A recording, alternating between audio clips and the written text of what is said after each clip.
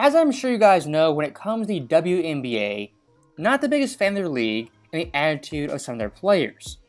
As looking at this league, the majority of players blame men, as well as NBA players, for the sport not being successful. And one of the popular narratives is that men don't support us, men don't tune in, blah blah blah, blame men, it's all their fault. Well, just last night that overall notion was completely debunked, as in a women's college basketball game, Iowa vs LSU, Caitlin Clark vs Angel Reese, a whopping 7 million people tuned in to watch those two square off. Compare that to the WNBA Finals just months ago. That series couldn't even crack 1 million viewers at their best. And you gotta ask the question, why can a WNBA game, WNBA series, not get as many viewers as a college game with quote-unquote worse players? Well, the answer is quite simple. College basketball has Caitlin Clark. If you watch this girl play, she hits 30-foot bombs, has dimes like magic, and handles like a female Steph Curry. And unlike the WNBA, women's college basketball, they have actual superstars and recognizable teams, like Iowa, USC, South Carolina, and especially UConn. In a lot of ways, women's college basketball, with superstar talent, far superior to even men's college basketball. As looking at the best men's players, a lot of one-and-done guys, ton of roster turnover. Women's ball, they play 4, sometimes even 5 years with one school and one team that already has an established identity. And above all else, LSU vs Iowa is viewed as a rivalry, and Caitlin Clark vs Angel Reese, yes, they are friendly, but those two players are viewed as rivals.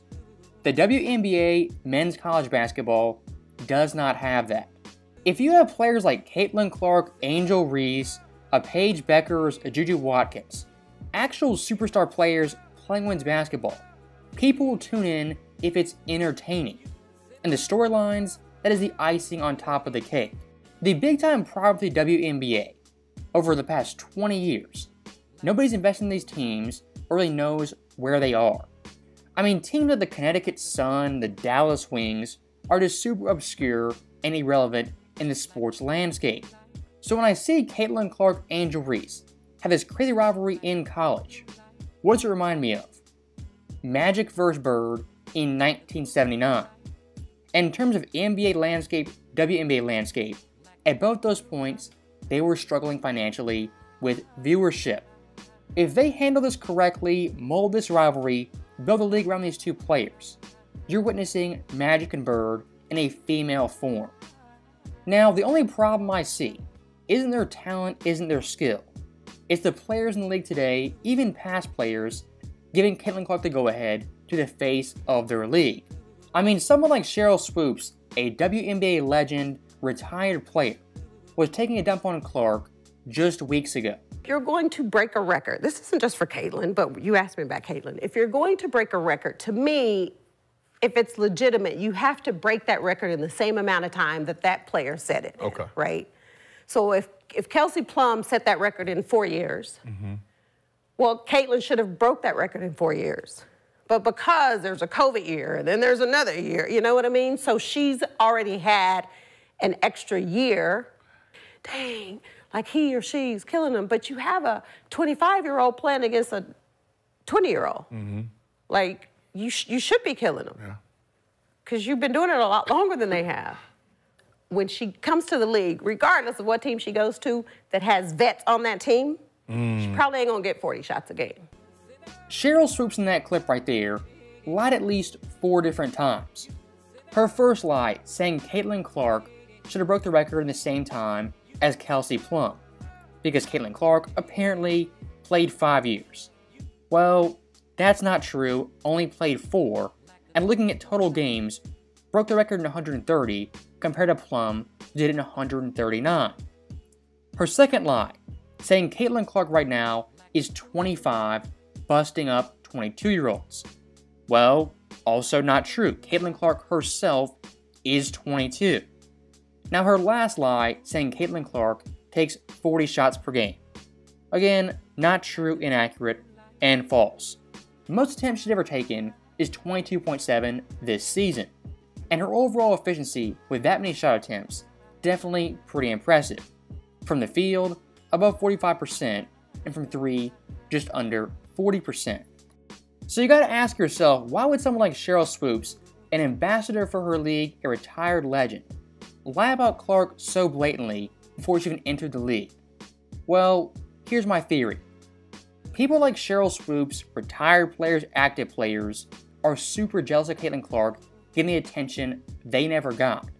And as much as they preach WNBA, it's a family, a sisterhood, they're all in it together. At the end of the day, a lot of these people, they are kind of selfish. And when it comes to WNBA, a league already on the margins, someone like Clark coming in, getting so much shine, so much money, that's going to rub some players, some coaches, the wrong way. And what's the old saying? A rising tide lifts all boats. If these players were smart, they'd attach their ship to Caitlin Clark and ride it into the sunset. As if Clark's successful, a great WNBA player, their salaries, their attention, by proxy, will increase. And if you follow the news lately, you know Ice Cube offered Caitlin Clark $5 million to play in the Big 3 Men's League. Now that offer by Cube, out of left field, surprising, but definitely pretty impressive for Caitlin Clark. And take a wild guess. Was Cube's offer received with applause, or was it downplayed and diminished? Well, here's your answer from an active player in the WNBA. If you're gonna say that it's for that, then stand on that. But I don't think it's, I think he's trying to make a business decision, which he's a businessman, that makes sense. But to mask it in this, I want to uplift and support WNBA players and women athletes is kind of a cop-out, I think, and I don't think it really makes any sense. I've said it before and I'll say it again. With these WNBA players, damned if you do, damned if you don't. Someone like Andre Iguodala gives a player on Twitter props, says, "Way to go number 23, you're playing great." What do? Accept that praise? Of course not. They respond to Iguodala, attack him, and say he's, quote, disrespecting them. I mean, these players, they beg for support, beg for money, attention, TV deals.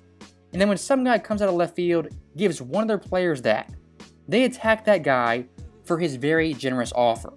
And saying Ice Cube, a businessman, only wants attention, wants clout, well look, he's a businessman making a business decision.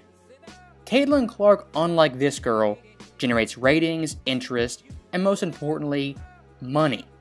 If you truly want to grow your league, grow your sport, get more interest, eyes, and get paid more, it's pretty simple.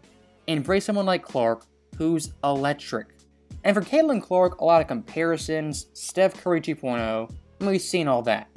But I think one of the more apt comparisons that hasn't been made is comparing her to Pistol Pete. Not just playstyle shooting, the flair, the flash, it's more than that. Pistol Pete back in the day when he came into the NBA, due to his playstyle flashy nature, was reviled by his teammates and especially opponents. I think Clark going pro, being so electric, so flashy, pulling from 35 feet, for a lot of her own teammates, especially opponents, they're going to despise her and go out of their way to diminish her. If you think Pistol Pete had it bad with men in the 70s, imagine Caitlin Clark in the 2020s with women. It's going to be 1,000 times worse. So that right there is the end of the video. And once again, Angel Reese, Caitlin Clark, Paige Beckers had me watching women's basketball from around 8 o'clock till 12. To nail the point home, myself and many don't hate women's sports. What we hate is the attitude entitlement of the WNBA. And maybe, just maybe, with players like these, superstars like these, that tide will start turning in this league, might should become interesting and watchable. So, as always, thank you guys for watching, hope you enjoyed it. I'll see you next time.